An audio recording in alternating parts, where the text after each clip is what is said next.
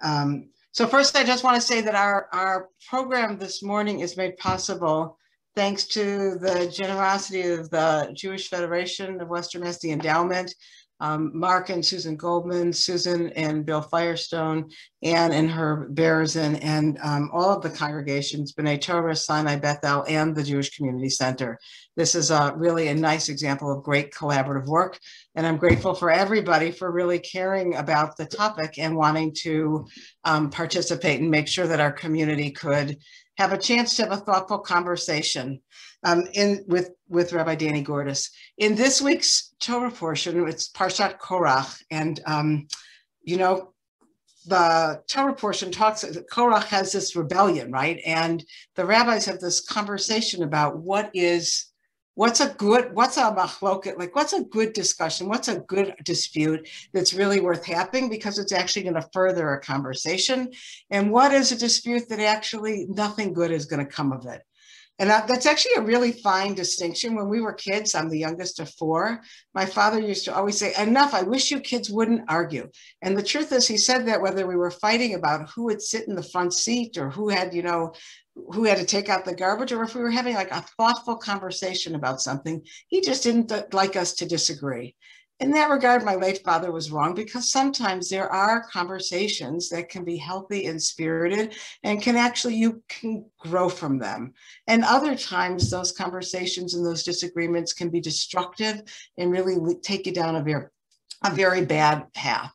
The truth is, when it comes to Israel, I think that sometimes there are really healthy conversations and healthy disputes that help us understand Israel better and that help us understand the complexity of the situation.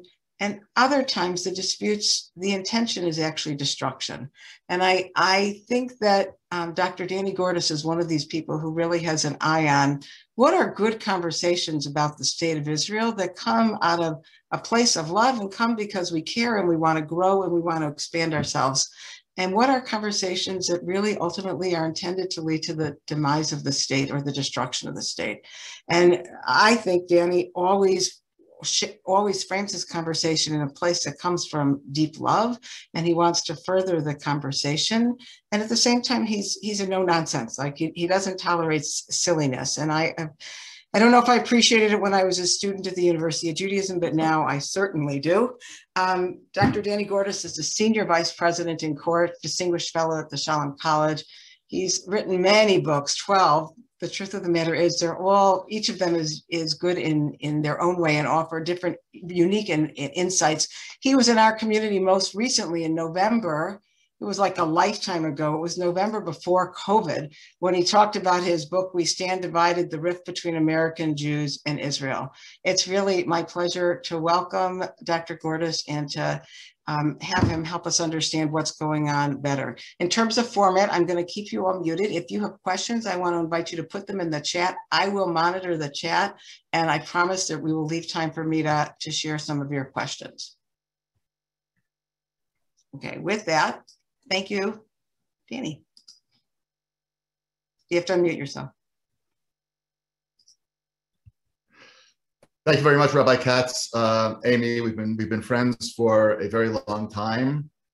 So it's really a delight to be with you again and to be with your community. And I want to thank all of those people in the various synagogues, the Federation, all the various people who made this conversation possible.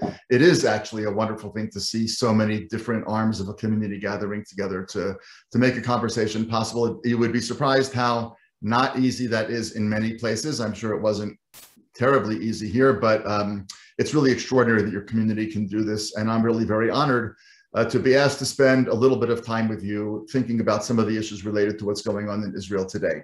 So let me say what it is that I would like not to address in the formal part, though I'm more than happy to talk about it in the informal part of the Q&A, and we'll leave plenty of time for that. I don't want to get into right now the whole question of kind of the long-term background of what led to the recent violence between Israel and Hamas, or the more particular, what I'm calling the factors that led to a perfect storm in the days leading up to the beginning of the fighting 3 or 4 weeks ago. In the chat just a couple of minutes ago, and for those of you that are not yet comfortable with chat, Rabbi Katz is going to send it out in an email to her congregation. But if you want, you can cut and paste from the chat where I've put in 2 links to 2 videos that they're free, they're just out there on YouTube. They're both very brief, like each one is maybe 10, 12 minutes. I'm just trying to give people a very clear sense of how did we get where we are, talking about what led to the conflict. Did that a couple of weeks ago. So we're not going to talk about that in the formal part, but again, as I said, if you would like to address that in the question and answer, more than happy to. I'll also say that I'm not going to spend a lot of time talking about what's going on in Israel at this very moment, except to say that this is a very tense day. And this is going to be 10 nail-biter days. As you know, there is a coalition that has been put together. It's a very strange coalition. People are feeling betrayed. People on the right, for example, who voted for Naftali Bennett, thinking that he was a right-winger, which he said he was, feel betrayed by Bennett, that he has joined together with left-wing Jewish parties like Meretz and Labor and an Arab party called Ra'am, which is distinctly anti the existence of a Jewish state, by the way, which makes it strange bedfellows for Bennett. There's all kinds of cries out there to do everything, as Rabbi Druckman put it earlier this week. Do everything you can to make sure that that coalition does not become a government. That led the GSS, the Shin Bet, the Shabak, whatever you want to call it, which is one of Israel's central security services, to say that they are very worried about the possibility of incitement and actual violence. Naftali Bennett and Ayelet Shaked have been given Shin Bet security in addition to police security. This is a scary time here, and where this is going to go is very unclear. There's also a tentatively rescheduled flag march around Jerusalem, which was supposed to happen on Yom Yerushalayim, Jerusalem Day, which got canceled or more or less canceled the day that the fighting broke out, that very famous Monday afternoon 4 weeks ago. It's been rescheduled for this Thursday, and there are very great worries that if that march does go ahead, there could be violence there too. So this is a very tense time in Israel. We can talk about some of the immediate issues around today, if you'd like, in the Q&A. But that's not what I want to talk about during the formal part, and I'll get to that in 1 second. And the last thing I'll point out, and I'm sure that Rabbi Katz either has sent this out or will send this out, but I've been writing a series of essays about what's been going on. Didn't do this for many, many years, but kind of revived it, given the urgency and the importance of what's happening. And those can all be found online at danielgordis.substack.com. So it's really very simple, danielgordis.substack.com, or you can just Google Substack and Daniel Gordis and it'll pop up. And all of those issues, all those columns are there for you to take a look at. Now, what I'd like to talk about today has to do not with the long-standing issues that led to the conflict or the issues that created the perfect storm or the tensions inside Israel around possible violence, the question of whether or not this potential coalition is going to become a real government. What I want to talk about is another issue that we've all been keeping our eyes on, which is the reaction of American Jews in particular to what's happened in Israel in the last 3 or 4 weeks. There's been a strong reaction from large swaths of American Judaism, and it's not monolithic by any means. Obviously, it obviously is spread across a wide spectrum. And there's been a wide array of responses from governments around the world. Some governments in Europe actually flew an Israeli flag over the parliament, whereas other governments were unrelentingly critical. And I'll just say, by the way, without getting into American politics at all, that the people in the know in Israel were actually quite pleased with Biden. Some people were nervous about Biden's election. Some people were not nervous about Biden's election. Israelis were, disagreed the way that Americans disagreed about Trump, about Biden, and all of that. But Biden may have had a slight misstep at the very beginning, but essentially during the course of the entire war, the United States was solidly in defense of Israel's right to defend itself. And while some Israelis would have loved to have seen it be more Trump-like, kind of an open credit card, a blank check, well, that was never going to happen really with any president that was going to follow the previous president. And I think most Israelis in the know, it's just worth saying, actually thought that Biden did a fairly decent job. If you remember, Blinken said that he had received no indication from Israel about why it had taken down the AP building in Gaza, and that he was disturbed about that. Israel then provided him information. The rumor on the street is that Israel provided Blinken with proof that in that AP building, in that journalism building, was equipment that Hamas was using to try to jam Iron Dome. Now, if they could have jammed Iron Dome, obviously, then Israeli citizens in Tel Aviv and Ashdod and Ashkelon would have been sitting ducks. And that's why Israel took down the building. It's important to note that once Israel provided that information, Blinken said not another word. Didn't say at all anything about wanting greater explanation of why Israel took the building down. So that it seems to have been the reason. Well, obviously, it'll come out in greater detail down the road. But again, just as a long-winded way of saying that basically people were fairly pleased with how the Biden administration acquitted itself during those weeks. Of greater concern, though, is the issue that arose among many American Jews, especially many young American Jews. And what I'd like to try to reflect with you about a little bit today is how are we to explain this really unprecedented vitriol against Israel when Israel is defending itself against Hamas? And I want to make a distinction, of course, between Hamas and the Palestinians who live in Gaza. It's true that Hamas was elected by the Palestinians who live in Gaza, but that was a long time ago. And Palestinians in Gaza really have no good options. If they protest against Hamas, they end up dead. And they know that. So there's very, very little political objection or public objection or social media objection to Hamas. Hamas rules Gaza with an iron fist. And so when I say Hamas, I'm not talking about all the Palestinians in Gaza, of whom there are millions. And there's no question that the Palestinians in Gaza live a fairly miserable life, unfortunately. And I don't know a single Israeli who doesn't wish that their lives were infinitely better, both because they're human beings and because, quite frankly, if their lives were better, they would probably not want to risk everything that they have, and we might have less conflict with Hamas. But when I'm talking about Hamas, talking about the terror organization, it was a battle between the state of Israel and a terrorist organization, which is sworn on its commitment to destroy the state of Israel. That was always the case, and that's still the case. And that's critically important to remember. After our conversation today, you can go online, you can Google the Hamas charter, and you will see in all kinds of different places where it talks about liberating all of Palestine. Liberating all of Palestine does not mean reaching territorial compromise with a Jewish state.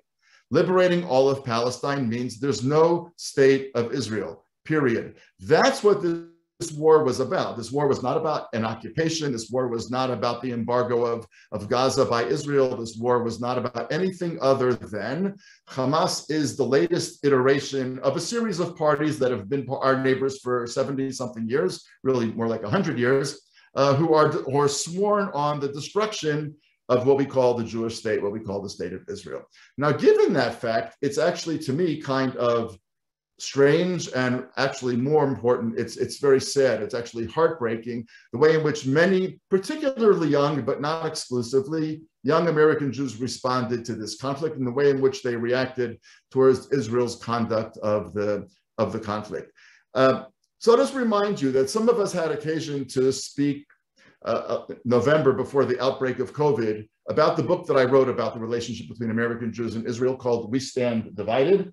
And in that book, I basically made the argument there are a number of fundamental differences between American Jews and Israel. I'm just going to review them very quickly for those people who either weren't there or have forgotten, but then I want to move forward and suggest that while I still stand by what I wrote in the book, I've actually come to think about this a little bit differently than I did back then, because I think things have changed. In the book, I argued that really American Judaism and Israeli Judaism by this point are really very different animals in a lot of ways. We have always, both sides, American Jewish leadership and Israeli leadership, when we talk to each other, we've always stressed the ways in which we have a tremendous amount in common. We're both democracies, freedom of religion, freedom of assembly, freedom of the press, et cetera, et cetera. All of that is true. But the reality is that Israel and America have become very, very different projects. And I'm just going to remind you quickly of some of the points that come up in that book. So the first one was the difference between what I would call universalism and particularism. So if you go to the bottom of the Statue of Liberty and you read the poem, The Great Colossus, then what it says is, give me your tired, your poor, your teeming masses yearning to breathe free. It doesn't say your white teeming masses, your European teeming masses, your Catholic teeming masses, your Christian teeming masses, your heterosexual teeming masses. It just says, give me your teeming masses yearning to breathe free. America was a project for all of humanity. not a particular race, not a particular religion, not a particular ethnicity, not a particular sexual orientation, not a particular anything. America was a project for all of humanity. And if you wanted to join in with America and you wanted to embrace the ideals that were going to make America a great republic, then America wanted you. And that's what Emma Lazarus's poem at the foot of the Statue of Liberty really suggests. As noble as that sentiment is, though, of course, that's not what Israel was ever meant to be. What the United Nations voted on November 29th, 1947, was the creation of what they called a national home for the Jewish people. Now, it's true that in the next paragraph of the Balfour Declaration, it says that nothing should be done to in any way impinge on the rights of those peoples already living there. That's 1,000% true. But it's important to understand that the United Nations itself, when it voted in November 47, it said that the idea of this place was to be a national home for the Jewish people. That's why, for example, the American Declaration begins when in the course of human events, in Jefferson's words, because it's human events, whereas the Declaration of the State of Israel, the Declaration of Independence of the State of Israel, written by a variety of people, but heavy-handedly edited by David Ben-Gurion, says, Be'eretz Yisrael kama am Yehudi. The Jewish people was born in the land of Israel, not in the course of human events, but the Jewish people and the land of Israel. Israel was always meant to be the nation state of the Jewish people, not teeming masses yearning to breathe free wherever they might come from and whoever they might be. Now, clearly, Israel was always committed to giving completely equal rights to people who were already citizens and live in this country. But it is, to paraphrase Lincoln and badly butcher Lincoln, it is a country basically of the Jews, by the Jews, and for the Jews. And in that regard, Israel and America are really very, very different projects. We didn't talk about that very much as an American Jewish community 20, 30, 40 years ago, but we're talking about it more and more. And I think for a younger generation of American Jews, that's a more difficult pill to swallow than we might have imagined. That's one major issue. Another major issue, of course, is that in the eyes of diaspora Jews, not only American Jews, but European diaspora Jews, Western Europe, Eastern Europe, even in elsewhere, what was being built here, and I'm of course sitting in Jerusalem at the moment, what was being built here was meant to be some sort of idealized form of Jewish life. Think about how excited American Jews got about the kibbutzim, right? This normal socialist enterprise, you know, they had this image that they farmed the land during the day and they sat around the campfire at night. Somebody played the accordion and everybody danced around. It's not exactly how the kibbutzim really ever worked, but American Jews, among many others, had a kind of a very idealized vision of what the Jewish state should be. History, though, is hardly idealized. History is hardly idyllic. History is a messy business. And the business of the Jewish people getting back into the business of statehood, of government, of being actors in history is invariably a messy business. It's a messy business for the United States, which has actually been not at war for only a handful of years in all of its history. You can check that out. It's been a messy business for all European countries. In other words, history is a mess, and it invariably involves doing things that are sometimes very complicated, sometimes morally gray. Different leaders make different sorts of decisions, but Israel is in a very messy part of the world. And the Jewish people and the Jewish state being involved in the messiness of history is somehow at odds with this idealized version that we had of Zion in writings of Zionist leaders and American Jewish leaders and so forth. So ideal Zion meeting up with the messiness of history has been another complicating factor. Another way in which Israel and America are different, and this may be changing, by the way, but until relatively recently, I think it would have been fair to say that for Jews in America, Judaism is a religion. There are other parts. There's a culture. It could be nationalist if they were Zionists and all that. But fundamentally, what Judaism was a religion. So in America, if you say complete this phrase, Jews and, the completion of the phrase is Christians, Jews and Christians. Whereas in the Middle East and in Israel, Judaism obviously has a religious component, and there are many Jews who take the religious dimension of Judaism very seriously. But if you were to ask Israelis to complete the phrase Jews and, they certainly won't say Jews and Christians. They won't even say Jews and Muslims. What they'll say is Jews and Arabs, because fundamentally here, it's a matter of ethnicity or of nationhood or of peoplehood. And that brings out all different sorts of ways of lawmaking and government making and behaving and so on and so forth. And we don't have time to go into that right now, though again, happy to address that later on. But the difference between Judaism as religion and Judaism as peoplehood is yet another difference. And finally, I'll just say that America is really a liberal democracy. This takes off back from the issue of universalism versus particularism. But America is a liberal democracy. If in 70 years, America is mostly Hispanic, and Congress is therefore mostly Hispanic, and America has elected a Hispanic president, is that a failure or a success of American democracy? And I think most of us would say that's a complete success of American democracy. That's what American democracy was meant to be. But what about here? What about if in 70 years, Israel's mostly Arab, and the Knesset is mostly Arab, and the prime minister is an Arab woman or man? Is that a failure or a success of Israel's democracy? Now, it's clearly a success of the apparatus of Israel's democracy, but though this will be hard for some people to swallow, I think what has to be said is it would be a failure of the enterprise that we call the state of Israel. We want to be, we're committed to being a democracy, but we're not a democracy that's ethnic blind in quite the way that American democracy is. And so this is more what we call not a liberal democracy, but an ethnic democracy, to use the words of Sami Smuha, a professor at Haifa University. And that's another major difference that I think also is difficult, especially for young American Jews, when they look at how different Israel is from America, not how similar it is. And that, I think, is a series of issues that has made this relationship very complicated. But let me just say something now for a few minutes about what I think has changed, even in the couple of years since We Stand Divided was published. And what I've noticed really in the last several weeks since this war was fought, here's what I think is happening. I think that a younger generation of American Jews is reading the situation in the Middle East, especially with Israel and Gaza, but not only. They're reading the situation in the Middle East through the eyes of American identity politics.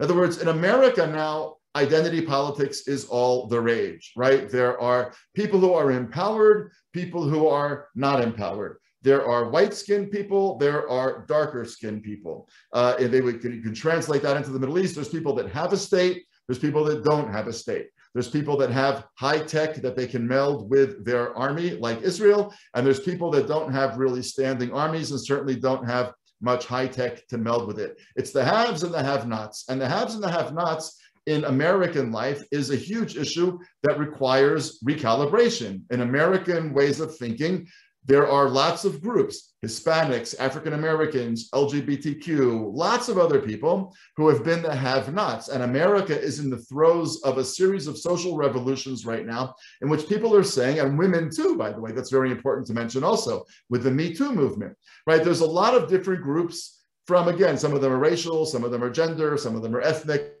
but they're all saying we want what's coming to us. And it's the powerless and the stateless and the non-privileged who are now going to have their turn. And when you take those lenses and you look through those lenses at the Middle East, well, then what you say is obviously the Palestinians are the blacks, or the Palestinians are the Hispanics, or the Palestinians are the LGBTQ, or the Palestinians are the women. And Israel is the opposite side of each of those spectra, which I think is fundamentally false. And to take that notion of American politics and apply it to the Middle East and to apply it to Israel is to set up an understanding of this conflict that I think will invariably lead you down that rabbit hole of seeing Israel as immoral and wrong. And I want to try to suggest a couple of things that I think are fundamentally wrong about taking that American lens about power, critical race theory, new revolutions, and so on and so forth, and applying it to the Middle East. The first thing that I think that analysis does wrong is that it leaves out the category of good versus evil. We don't really talk about evil very much in America anymore. I mean, obviously, Ku Klux Klan, some other horrible things, of course we do. But I think that good and evil is a set of terms that people find kind of quaint. You don't hear it spoken about all that much. And so therefore, when you want to try to figure out who's right and who's wrong, you don't look at the cause, but you look at the facts on the ground. And so Israel suffered 12 or 13 dead, and Gazans suffered several hundred dead, the overwhelming majority of whom, by the way, were involved in Hamas as a terror organization. But even if we leave that aside, they had several-fold the number of dead in Israel. So by definition, right, it was an unfair conflict, and Israel must have done something wrong. But how much sense does that actually make? The Allies killed 500,000 German civilians in Germany during the Second World War. Only, and I use that word very ironically, only 70,000 Brits died during the Blitz. Virtually zero Americans died on American soil because of the Second World War. So if we were to look at the numbers, 500,000 innocent Germans or German civilians die, zero Americans die, and again, quote unquote, only 70,000 Brits die, it would seem to be the same thing as here. So does that mean that the Allies were wrong? Obviously, that's absurd. The reason it's absurd is because one has to look at how did the conflict get started and what were the two sides each trying to accomplish. Germany was trying to take over the world. The Allies were trying to defend democracy. What's going on between Israel and Gaza? I'm going to oversimplify, but this is basically correct. Israel is still fighting a war for its right to exist, and Hamas is fighting Israel to say that Israel has no right to exist. That's the end of the story. Now, if you believe, as I do, that the future of the Jewish people depends in large measure, not exclusively, but in large measure, on the survival and the flourishing of the Jewish state, then what Hamas is trying to do is to make it impossible for the Jewish people to flourish and to survive the way that we want it to. To me, that's evil versus good. To me, Israel defending itself is a clear-cut case of good defending itself against evil, just as the Allies defending themselves against Nazi Germany was a clear-cut case of good defending itself against evil, even if we killed several-fold more of their innocent civilians than they killed of ours. Those are all tragic deaths, obviously, but at the end of the day, the numbers on the ground say nothing about right and wrong. And people have been looking at the imbalance of numbers and saying, well, therefore, it wasn't a fair fight. I'm not quite sure what fair fight means. Israel should stop using Iron Dome so that Israeli civilians will be sitting ducks and they'll get killed, and then the numbers will be even, and then somehow it's more fair. Not really quite really sure what that means. But that's the first thing that I would notice, that I would note, that looking at this conflict through the lens of American identity politics takes us to a very strange moral place, which I think is actually an immoral place. The second of the 3 points that I want to make, and then I'll wrap up, is that I think we have to also remind ourselves what Zionism is. I mean, what is this movement called Zionism? What's it about? Now, you could say that it's the drive to create a Jewish state. That's true. But Zionism is actually something much more important. And we never talk about it this way, but we should. Zionism is the national liberation movement of the Jewish people. The difference between Zionism and other national liberation movements, like the Chechens and the Basques and the Kurds, or other liberation movements, even if they're not national, like African Americans, like Hispanics, like women, like LGBTQ, and so on and so forth. The difference between those and Zionism is that Zionism has been ridiculously successful. I mean, when you compare what was in this country 73 years ago to what's here now, this far outshines anything that the founders of this state could have imagined or hoped for in their wildest dreams. It's not perfect. We have huge problems. There are tensions here that could explode into violence, even among Jews, which literally keeps me up at night. So this is not to say that it's all done and, all signed and sealed and delivered. It's not. But it's still a project successful beyond anyone's imagination back in the day. And therefore, what's sad to me is that Black Lives Matter looks at Hamas, which executes LGBTQ people, which executes people who disagree with it politically, which executes people who are critical of it on social media, and say Black Lives Matter stands with Hamas. Really? Well, what about Hamas do you stand with? Is it about their national liberation? To have national liberation, all they have to do is say, we recognize the right of the state of Israel to exist, and we want to now discuss borders. That's a conversation to have, but that's not a conversation they're willing to have. And what Black Lives Matter does not acknowledge is that the state of Israel is also the product of a national liberation movement called Zionism. One of the tragedies of Zionism is that it's been too successful. One of the tragedies of Zionism is that a young generation of Jews can no longer imagine a Jewish people without a state. A young generation of Jews can no longer imagine a Jewish people when there are Jews having to flee someplace but have nowhere to go. Like the thousands of people in France who are now beginning to wonder whether it's time to leave France. And France is not the last country that's going to go down that path of becoming uninhabitable for Jews. You can think of some of the other ones as well. So if the first point was that I think this notion of looking at the Middle East through the lenses of American identity politics leaves out categories of good and evil, it also misrepresents what Israel is. It talks about Israel as a colonialist project and so on and so forth.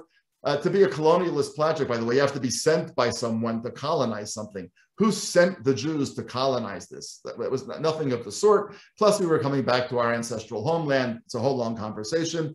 But as I said, the second one is that nobody talks about Zionism as what it is, which is the national liberation movement of the Jewish people. And here's the third and final point I'll make about this. And then I'll wrap up and we'll open it up for Q&A.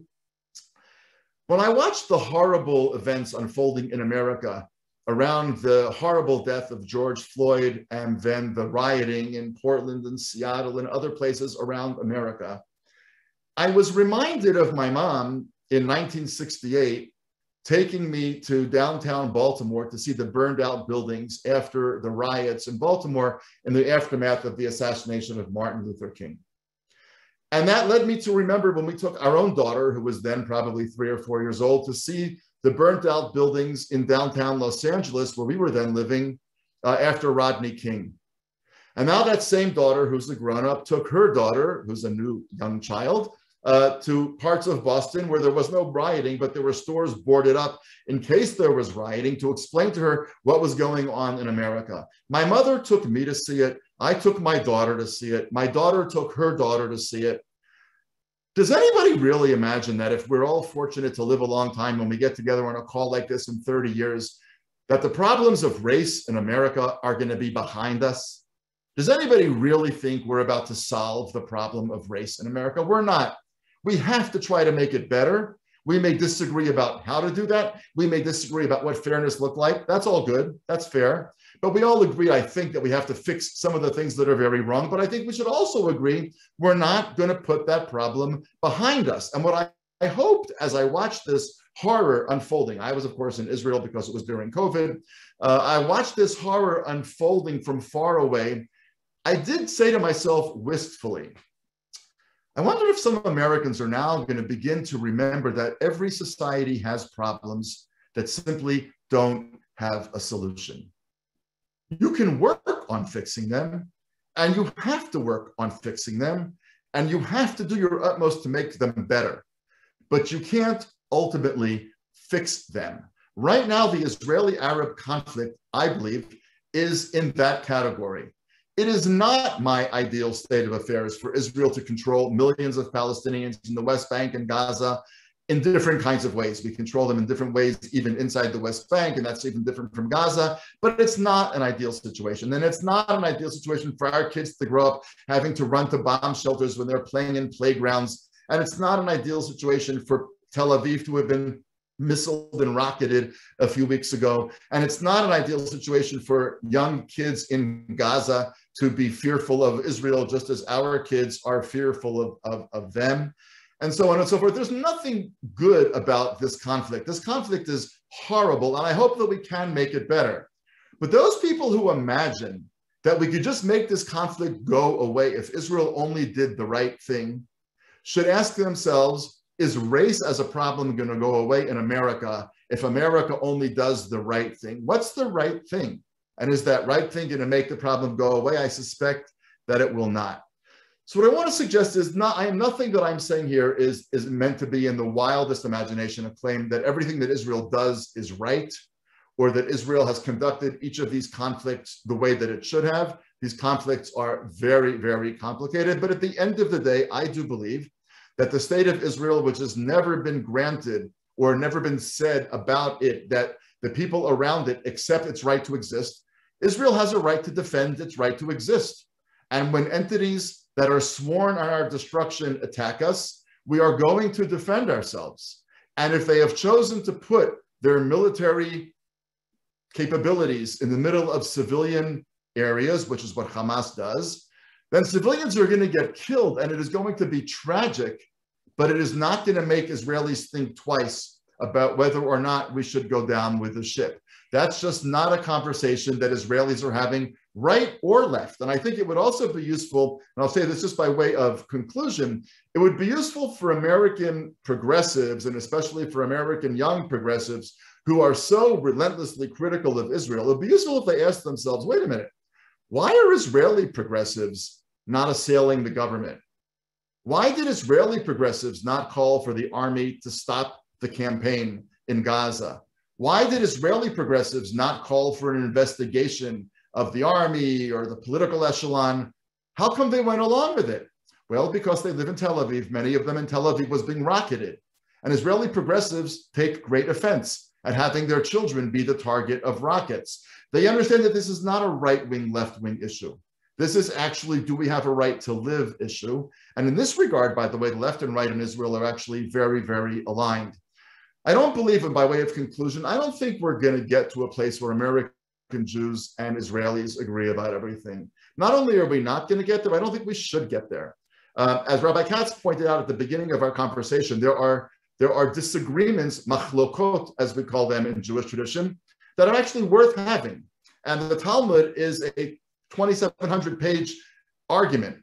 There's not a single page practically in which there's not different views between different people. And our tradition sought not to preserve the right answer or the answer that won the day, so to speak, but it sought to preserve the conversations, because the conversations were by and large, most of the time, fairly respectful. They were insightful. They were intellectually very kind of acute.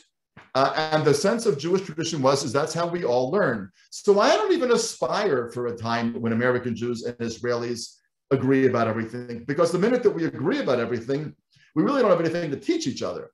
But what I do aspire to is a younger generation of American Jews and some older American Jews as well, who, as much as their heart breaks for what's happening to the Palestinians, by the way, as does mine, and as do the hearts of many of my Israeli friends, not all, but many of my Israeli friends.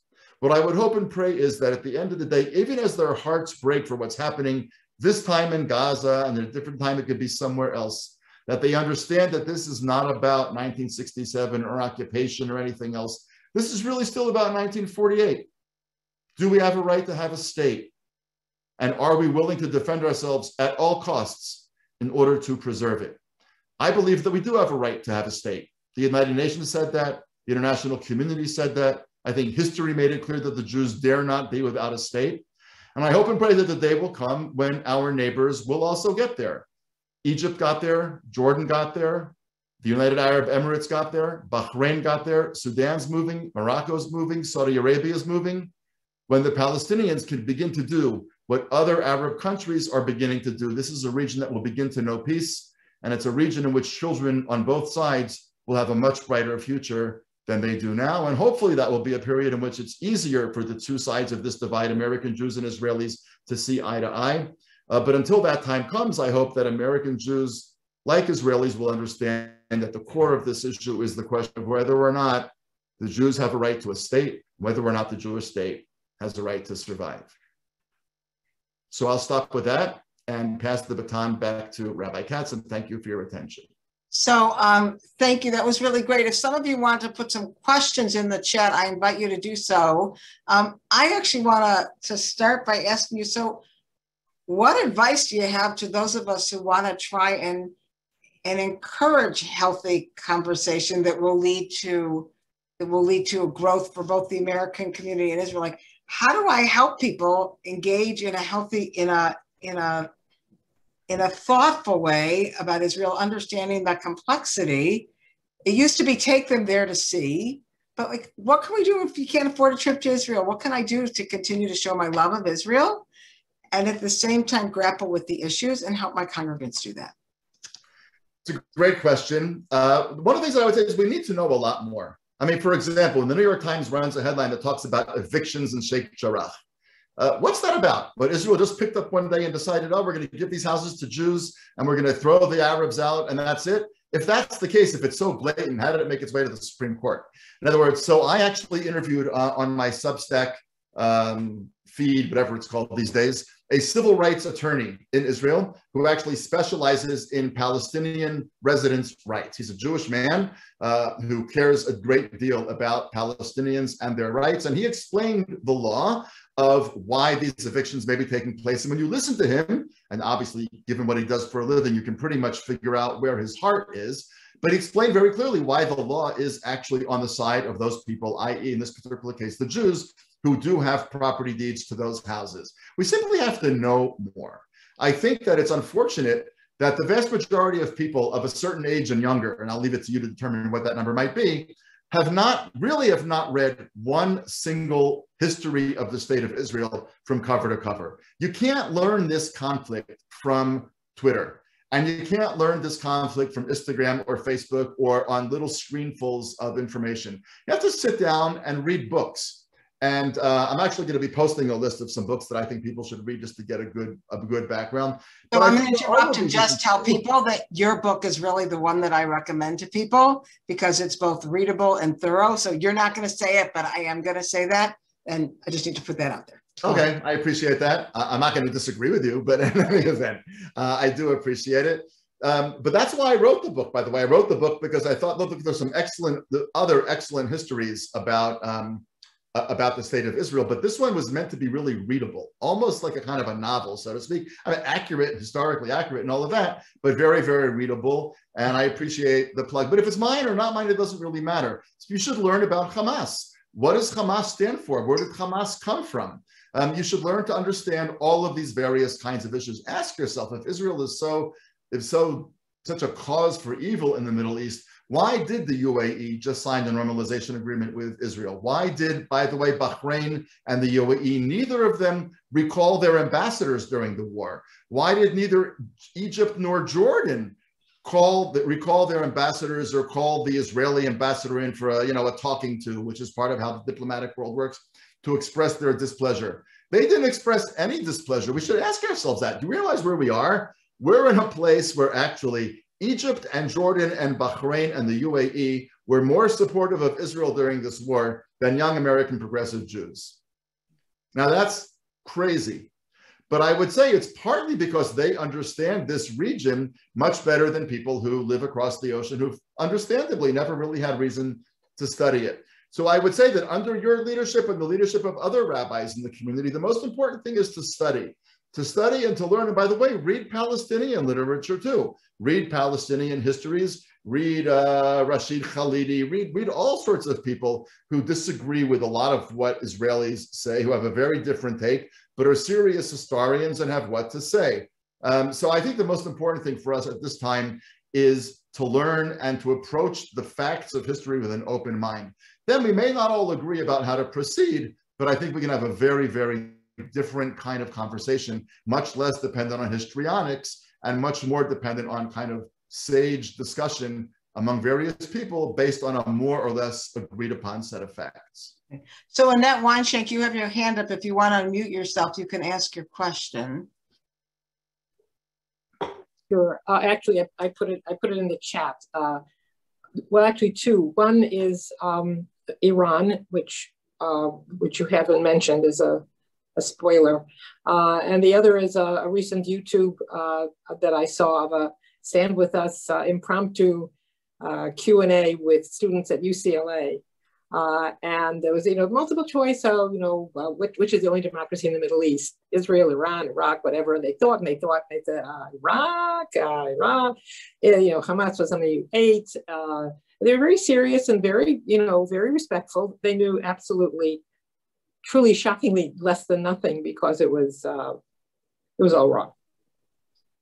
Yeah, so the second question, of course, goes right back to what I said in response to the first one. People just don't know. And that's true. UCLA, you need a 4.0 plus something to get into UCLA these days. And they're smart kids and they just don't know anything. So, I couldn't agree with you more. It's based on a lot of ignorance. And again, when you take ignorance and you read it through the lenses of American identity politics, then by definition, the strong must be the wrong and the weak must be the right, and so on and so forth. Now, Iran, I didn't mention, and you're right that I didn't, and I appreciate you raising it. I didn't mention it because it's not really 100% germane to this latest conflict. Now, The Islamic Jihad, which is one of the terrorist organizations inside the Gaza Strip, is a directly controlled entity by Iran.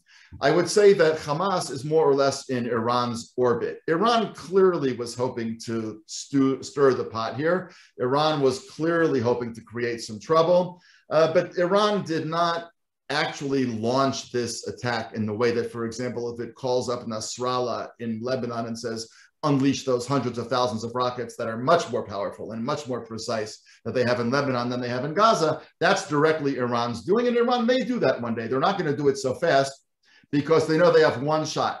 Israel's made it clear, left-wing people, right-wing people, Israel's made it clear that when Hezbollah does attack Israel, southern Lebanon will look like a moonscape when it's done. It'll just be over. Now, Iran therefore has one shot, and they're holding that shot probably in abeyance in case Israel attacks Iran to destroy the nuclear reactor.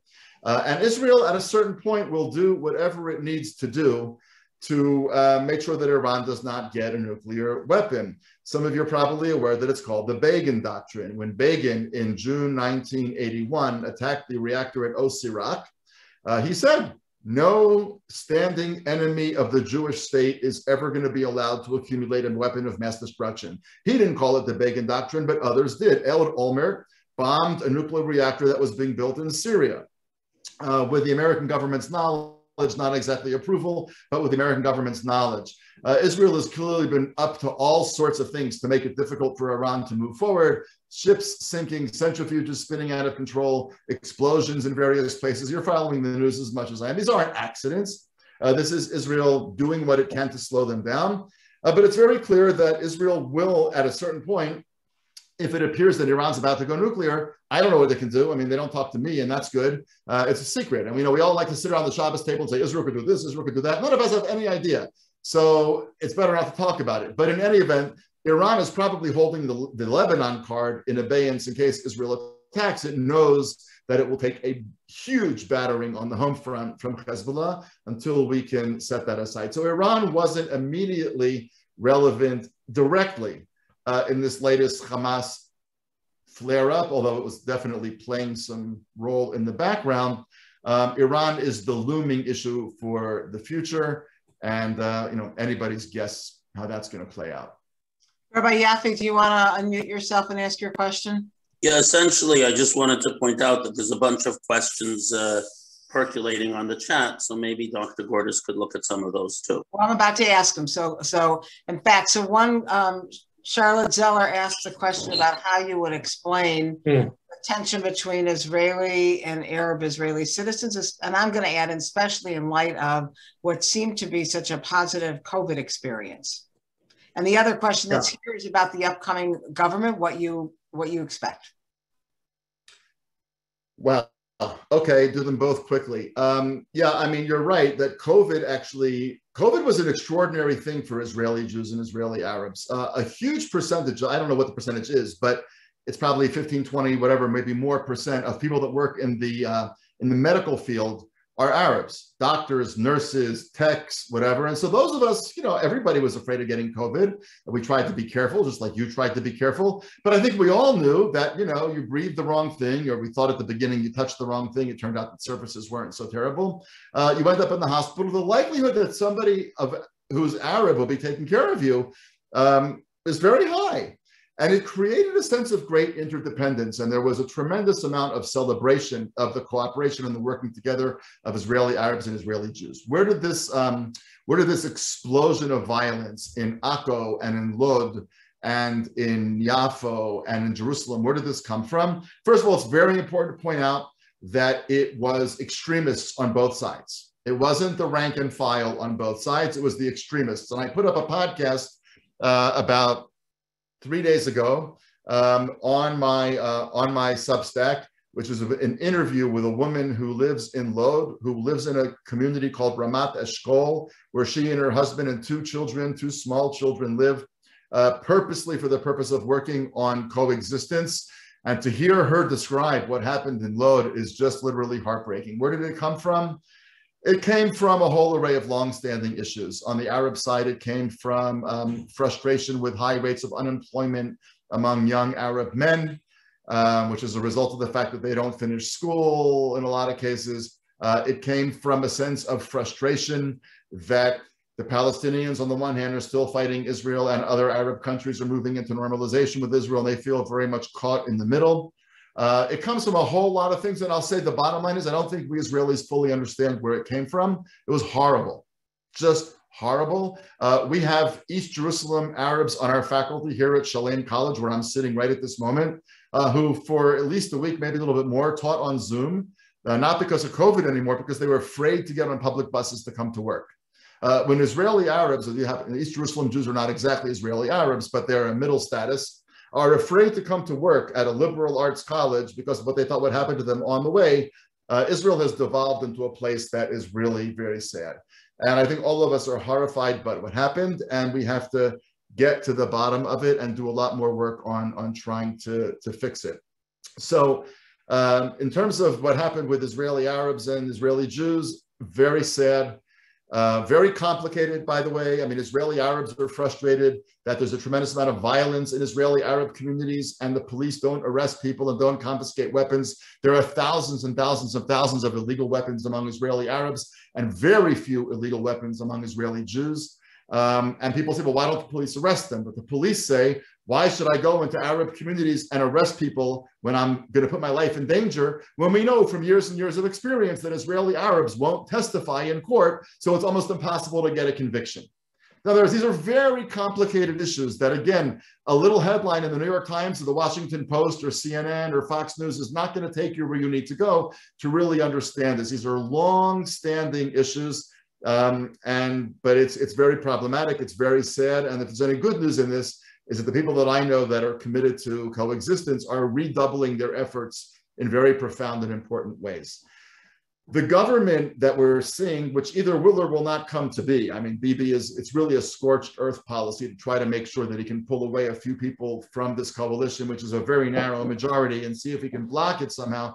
There's only one issue in this government. The issue is ending Bibi Netanyahu's rule. And you have Israeli Arabs with the Ra'am party, you have Israeli leftists with Meretz and Labor, you have Israeli centrists like Yair Lapid and Yesh Atid, and you have Israeli rightists like Naftali Bennett and Gidon Sa'ar, both of whom for a long time were part of the Likud, Bibi Netanyahu's party, all of them getting together to make this very rickety coalition.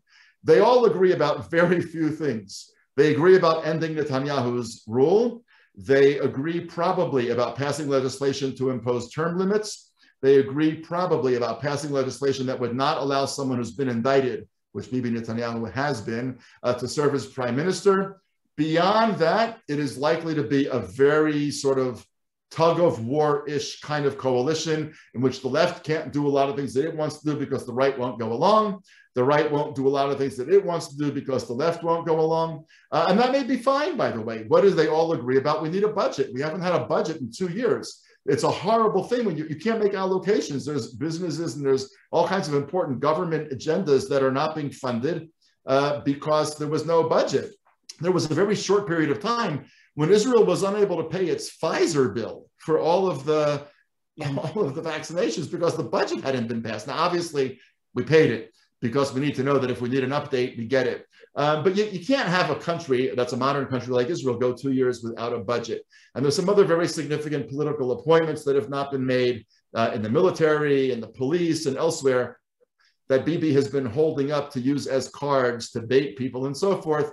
That can't go on anymore. So basically this government, if it happens, and I think it's very open question whether 10 days from now this government will actually be sworn in, it's a very open question. And if it doesn't, we're probably heading to fifth elections, which would be a disaster, but that may be where we're going. It'll probably be a very tense, rickety coalition, which in all likelihood will not survive all 4 years. But it's really a referendum on Bibi Netanyahu. Most Israelis, by the way, including a growing percentage of people in the Likud, want Bibi to step aside. Just say, come on, it's enough already. 12 years, too long. Step aside, let somebody new in. If it wasn't Bibi, then the election would look very, very different. But it is Bibi, and that's how we have the results that we have. And I said at the very outset, but I'll just repeat, I think the other question to watch very closely here is the threat of violence. There are people calling to stop at all costs. You can look at Times of Israel today, look at the Hebrew press, stop at all costs the formation of this government. What does at all costs mean? Well, you know, I mean, we remember Yitzhak Rabin and we remember Chaim Arlazarov. We know what all costs means in this country, and people are nervous, and they're right to be nervous. And so I will personally heave a huge sigh of relief if 2 weeks go by and there's no violence. I will personally heave a huge sigh of relief if this government does come to be, because I think it's time for Netanyahu to leave office and let somebody else come in. And then where we go from there, time will tell.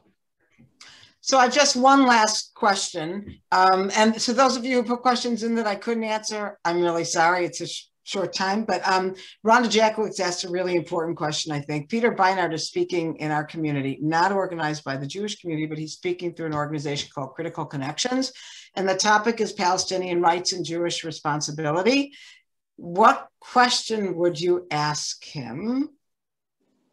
Well, I can answer that question in a different kind of a way. As some of you are probably aware that Peter Beinart and I did a podcast for a while together. You can find it on Spotify and on iTunes and all that. I think it was called Fault Lines. Yeah. But it's over. And Peter and I were never friends. You know, we didn't go out with our wives for coffee, but we were friendly.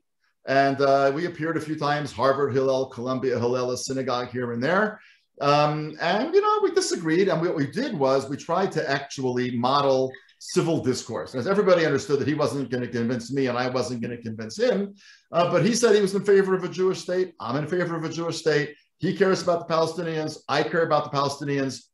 He thinks grass is green and the sky is blue. I think grass is green and the sky is blue. That's basically what we agreed about. Not much more than that. But we were able to have very civil conversations. And therefore, I was more than happy to debate him periodically. When Peter came out a year and a bit ago with an article that said that he no longer believes that there should be a Jewish state, for me, crossed the line.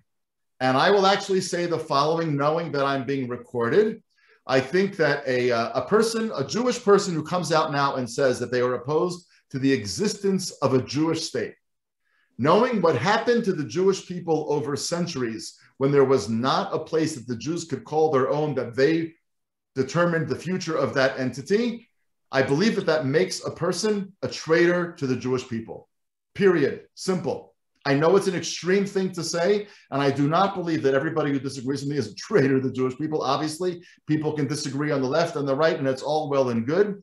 But in my book, the minute that you come out and you say that you don't think the Jews have a right to a state anymore, after all that the Jews have been through, and after all that the state of Israel has been through, by me, at least, you've crossed the line. And so therefore, in answer to your question, what would I ask him if I was there? I wouldn't ask him anything because I, as a matter of principle, wouldn't go. But beyond that, I don't really, there's all kinds of questions one could ask. What I will do is I'll refer you to an article by Shani Moore, ShanyMor. He has done, I think, the most sophisticated takedown of Peter Beinart ever written.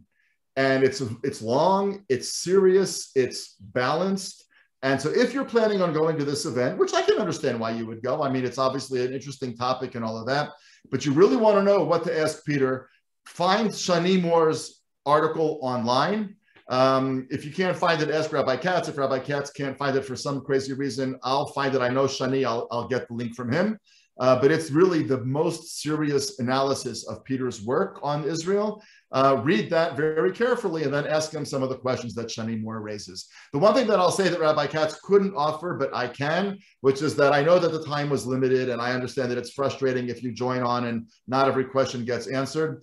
My Gmail address is danielgordis@gmail.com. No dashes, no spaces, no pretty little pictures, just danielgordis@gmail.com. And if you write me your question and say, I was on the call on Sunday, blah, blah, in the subject matter, I will write you back. I make you two promises. I promise you not to write you back the same day. And I promise you that I will write you back. My wife and I are actually going away tomorrow for a few days for our 40th anniversary. So I probably won't write you back this week because otherwise I won't get to my 41st anniversary. But nonetheless, I will write you back. I know that it's frustrating not to be able to get to all the questions. So I honor the time that you've invested in this and your interest, and I appreciate it.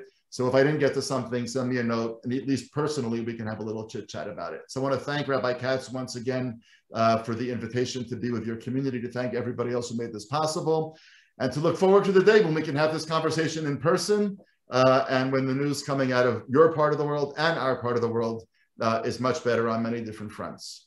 Thank you very much. I did put the link for Shani Moore's article in the chat, and I will include it in the email that I send to the congregation tomorrow. Okay. Thank you, Danny. I look forward to another opportunity to learn with you sometime soon. I look forward to seeing you too. Thanks to everyone. It was great. Thank you. Thank you. What link?